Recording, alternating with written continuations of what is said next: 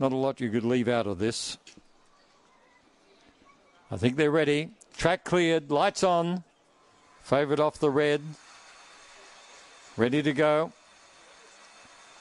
Racing, Chavasse got away with them. Away fast was Two Jobs, and driving through is Cryers Jed. Cryers Jed with superior speed, about a half in front. Now clears the inside dog, Chavasse. Next in the field is Big Rough around the outside. They're followed by Electrifire. Starting a run was Azumi Spice.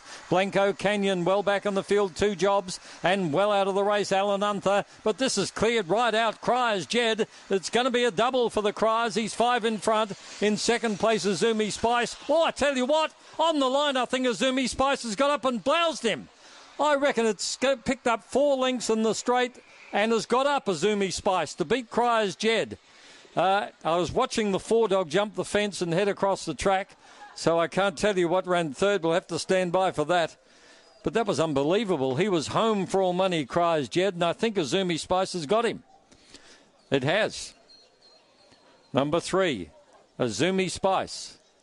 Second 2, Cryers Jed. It was home for all money. And 6, Big Rough gets third.